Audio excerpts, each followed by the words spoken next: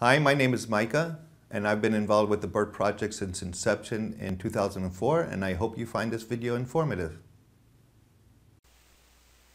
Hello.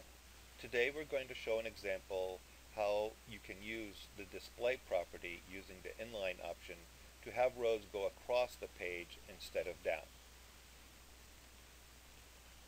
To start with, we're going to show what our initial report looks like. This is a fairly typical report with the rows going down that's showing the sales by country within a report. In many cases, BIRT report developers want the rows to go across the page instead of down.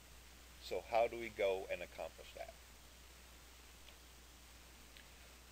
We're not going to use a table. We are going to use a list instead. And within the detail of the list, we're going to put a grid of a 2x2 grid. I have some predefined styles to make this look a little bit nicer. So for the headers, I have a style called grid header, and then for the detail, I have another style called grid detail.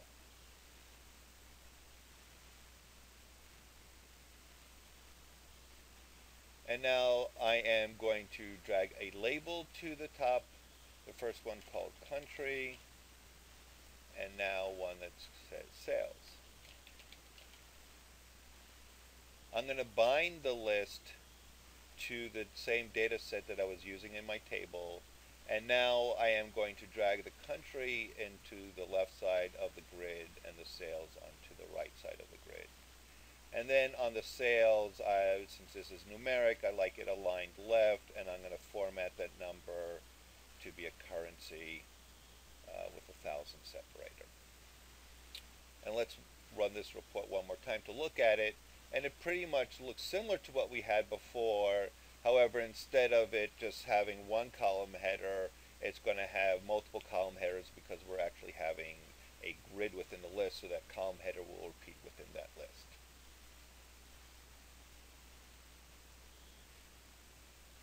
So what do we have to change to ensure that the rows will go across instead of down?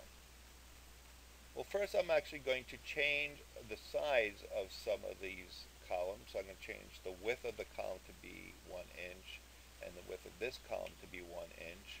And now I am going to change a property on the grid, the display property here on the bottom, instead of block, which is the default, to be inline. And what this will do is it'll fill up the space in line for this list, and so the rows are going to go across. So let's take a quick look at what this looks like.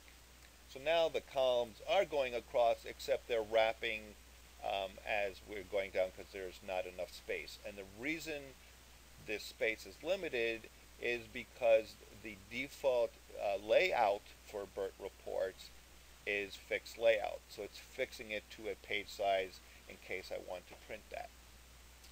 So let's change one more thing in this report. In the root of the report, there's a property called layout preference. And let's change it from fixed layout to auto layout. And let's view this report one more time. And now I see the columns going across, but it's still wrapping. And the interesting thing about auto layout is it's going to auto layout based on the real estate available to me in the browser. So if I resize my browser, note that there's more rows going across. We're going to change one last thing in this report in order to ensure that this will not wrap across the page in the web browser. And what we're going to do is we're going to change a property on the list of white space. Instead of auto, we're going to say no wrapping. And we're going to run this report one last time. And if you view the report, and now the list is truly going across, there's no wrapping. I could scroll across as I see fit, and this is exactly what I was intending to do in my report. I hope you found this example very informative, and hope to see you soon on BIRT Exchange. Thank you.